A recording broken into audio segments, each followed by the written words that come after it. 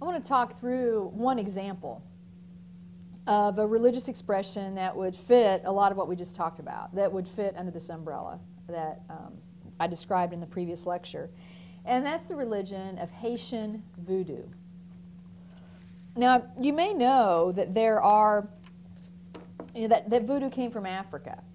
And so there is an African Voodoo. But Voodoo is an indigenous religion. And so it takes on the qualities of a certain area. And so as Voodoo came to Haiti, and we'll talk about how that happened here in a few minutes, it took on its own unique features in Haiti that it didn't have in Africa.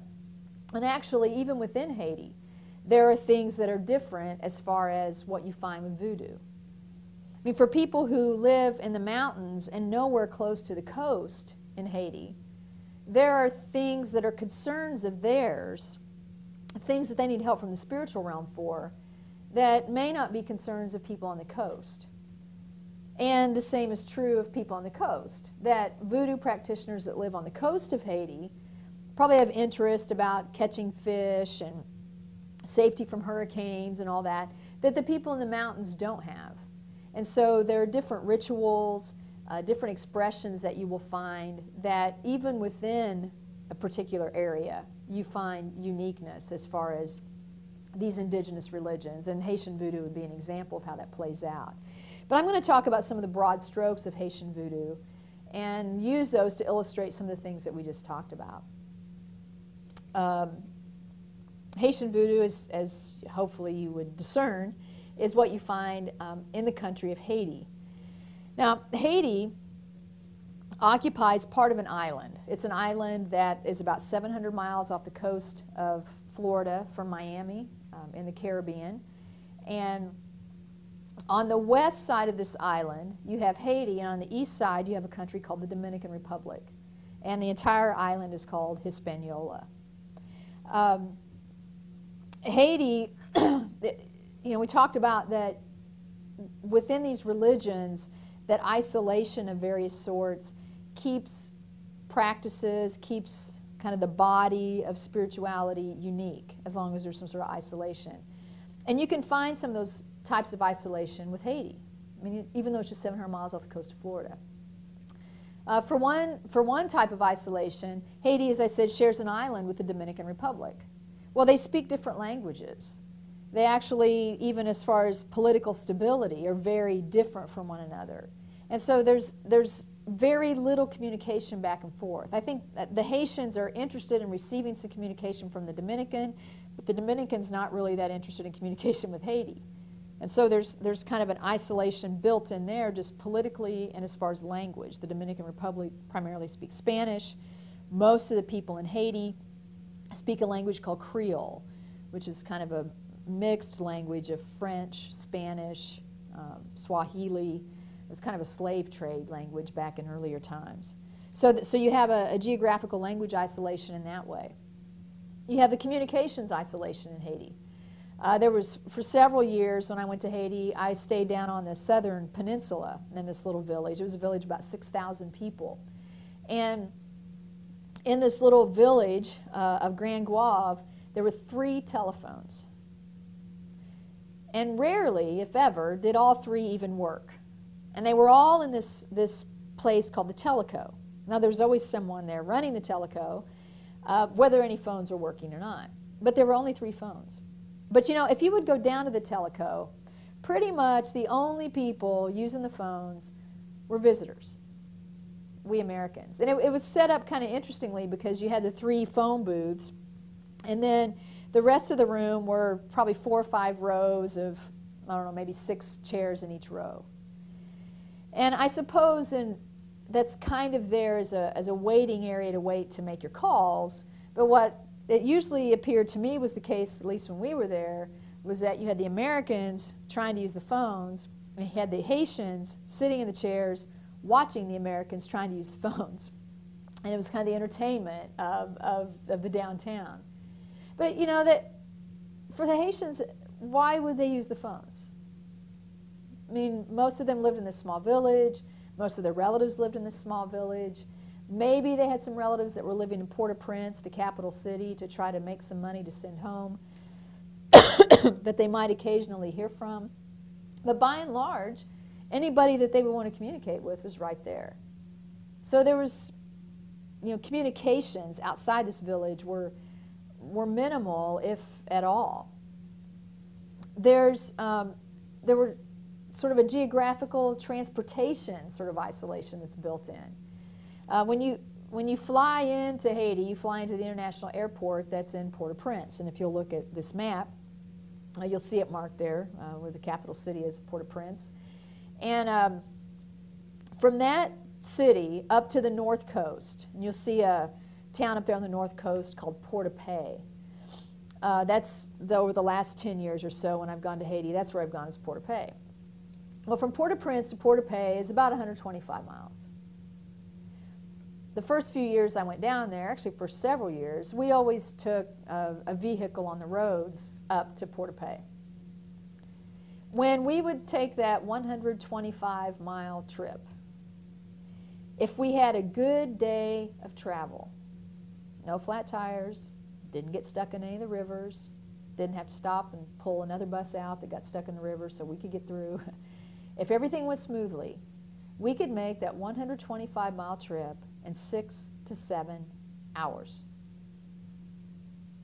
And that's the only road going from south to north in Haiti, was that road. And that was people who could afford that type of transportation to make that trip.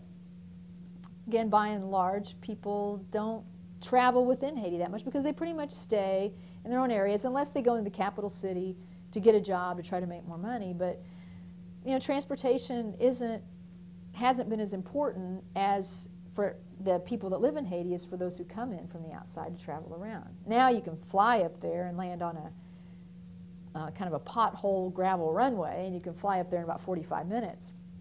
And so even though it feels a little scary to make that flight, it's much more advisable than that 6, 8, I think one time it took us 14 hours to make that 125-mile trip. So there's just some built-in aspects of isolation that allow pockets of people in Haiti to be people who practice voodoo, but it will look different in those areas because there's not a lot of connection between these areas. So Haiti, as I said earlier, is in the Caribbean. If you look at this slide here that shows the mountains going right up to the coast, and Haiti is all mountains. When you fly in over Haiti, it's mountains and coast, and again they go right up to the coast. So travel's not easy in Haiti. There's not very many flat places in Haiti where you can build roads that will last. So these next few slides show you some of the mountainous nature of Haiti.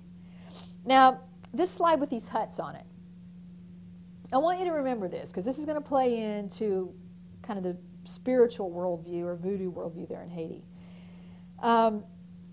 Most Haitians live, especially rural Haitians, live in huts like these. Dirt floors, mud walls, grass roof. 1, maybe 2 small rooms. You might find when you get into some of the villages, you might find these types of homes, or you might find some that have brick walls and grass roof. Often they still have dirt floors. And even those that have the brick walls or concrete block walls, they've probably made the blocks themselves. Some are constructed out of scrap metal that they've picked up at a dump somewhere. But those are the types of homes most Haitians live in. I mean, Haiti's, the average income in Haiti is less than $300 a year. So if you've got a decent middle-class job in Haiti if you make $1 a day. Now, things in Haiti, by and large, cost more than they cost here. A car in Haiti costs way more than it costs here. Meat in Haiti costs way more than it costs here. So they make, obviously, a lot less money, $1 a day. And the cost of things is a lot more. Thus, you have Haiti as the poorest country in the Western Hemisphere. So you've got the poverty. And remember these homes. Then you see this shot of a river in Haiti. Well, the rivers in Haiti are always at least this busy. When you go down the river, you'll see crowds there. And in that crowd, you'll see people bathing. You'll see people doing laundry. You might see people washing their dishes. You'll see people that have their cows standing in the water and they're washing them off. You'll see a pig rolling around in the muddy edge of the water. And you'll see people down there with buckets getting their drinking water. You'll see people going to the bathroom in the water. All that. And so in Haiti, disease is a problem. 50% of the kids in Haiti die before they're 6 years old. Now, if you ask most Haitians about that statistic, they probably couldn't quote you that statistic.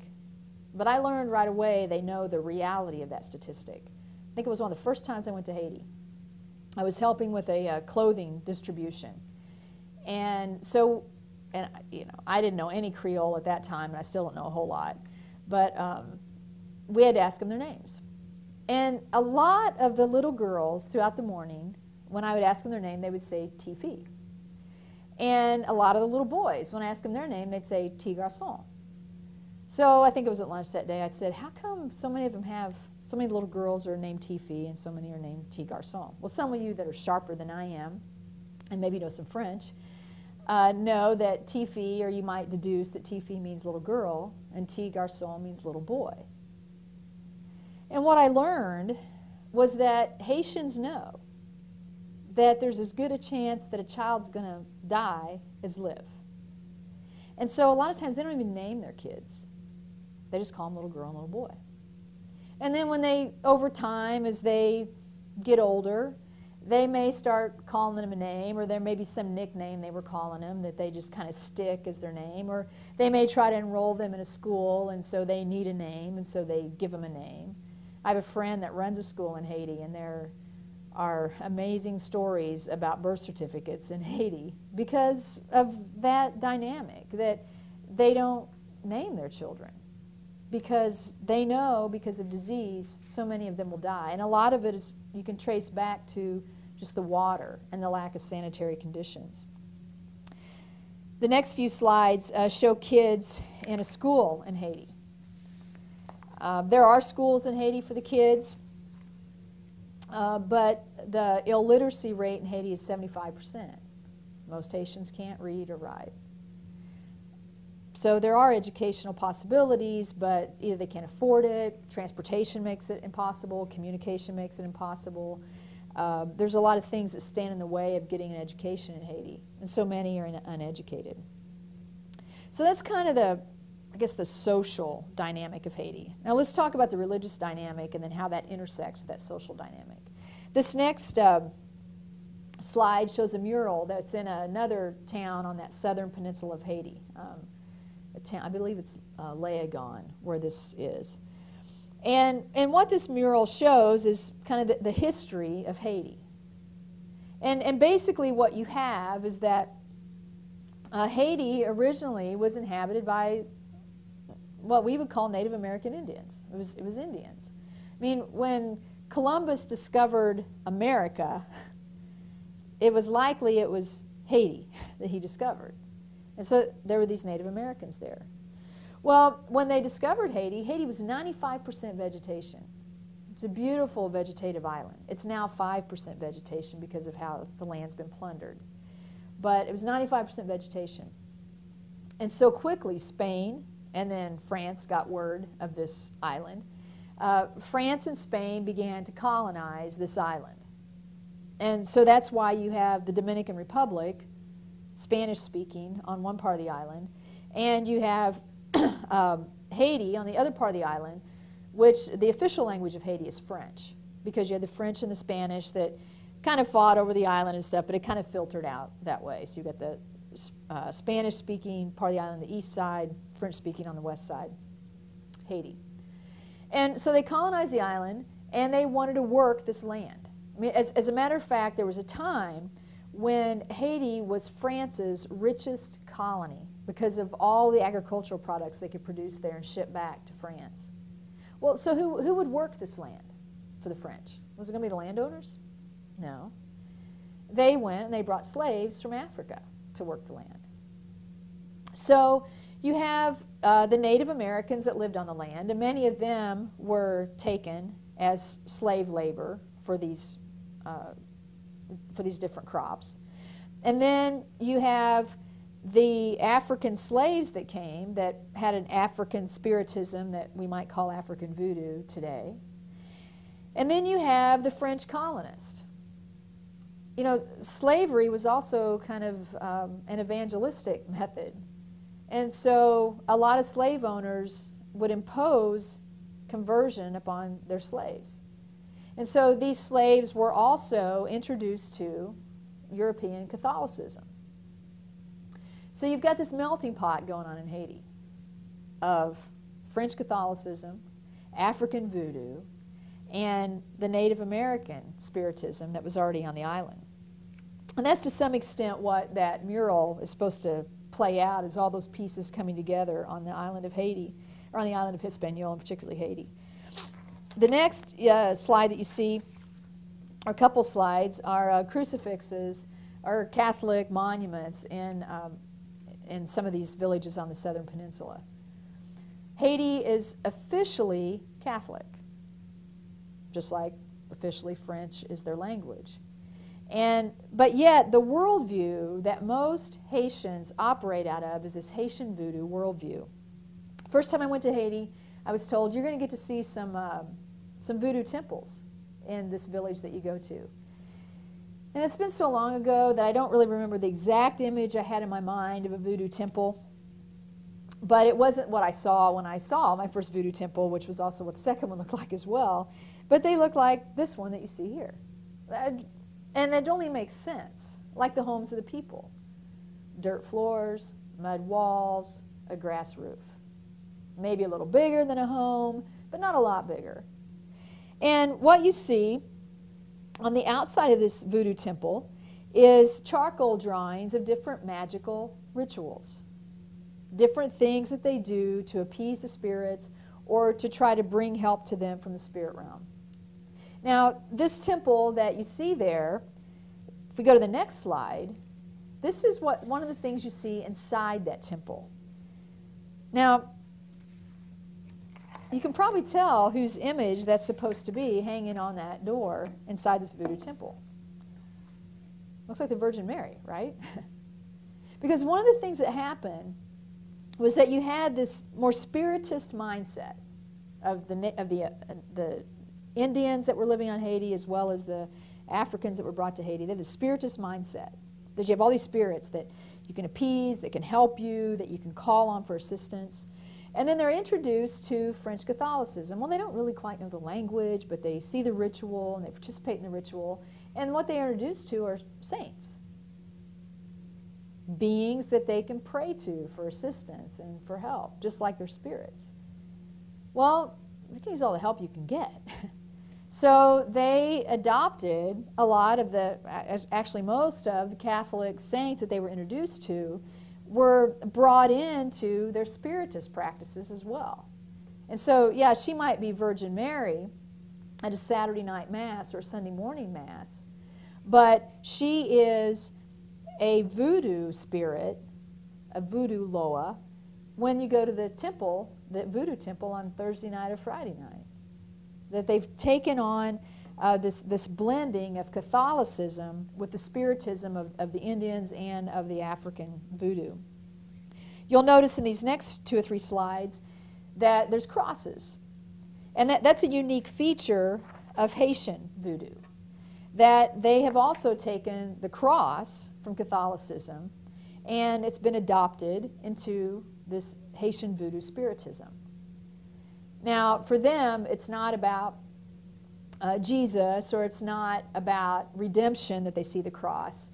And actually, probably if you ask most Haitians what the cross symbolizes within voodoo, most of them probably would say that it's just a symbol.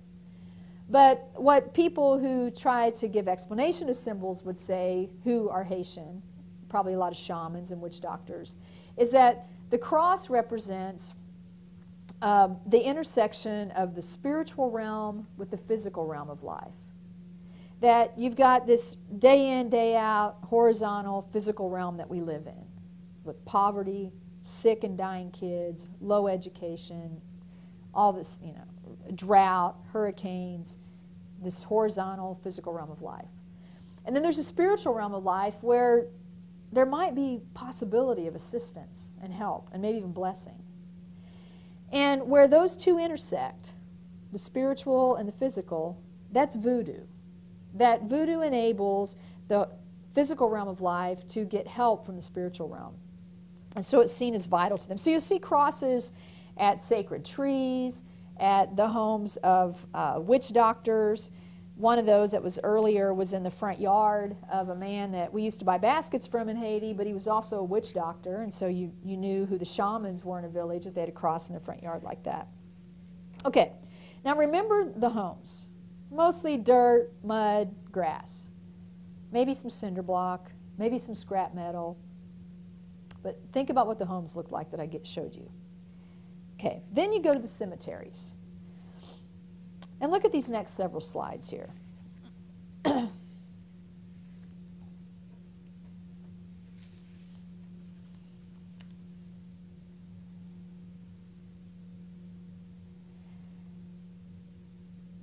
It's kind of interesting, isn't it? I remember the day I was standing in the gate of the wall around a cemetery in a village. And I looked out in the village, and I looked into the cemetery, and I thought, the cemetery would be a much nicer place to live than the village. Now, from what we've already talked about, you can probably speculate what is going on there. I mean, if you were with a group of people in Haiti and everybody was going, what's the deal? Why are the cemeteries so much nicer than the homes in the village? Probably with what I've already told you, you could make an educated speculation about what's going on. That you need help from the spirit realms, from the spirit realm. You need help from spirits of dead relatives. You need help from spirits of witch doctors that have died and been buried in that cemetery. So if you're going to need assistance from them, how do you treat them? With respect, with honor, with maybe even nicer houses than what you put your children in? Because the spirit realm is very real. And the need for help from the spirit realm is very real. Now, this is the poorest country in the Western Hemisphere. If you're operating out of that mindset, that if we take good care of the spirits, they'll take good care of us. And if life is still hard, out of that mindset, what's the assumption? We're not taking good enough care of the spirits.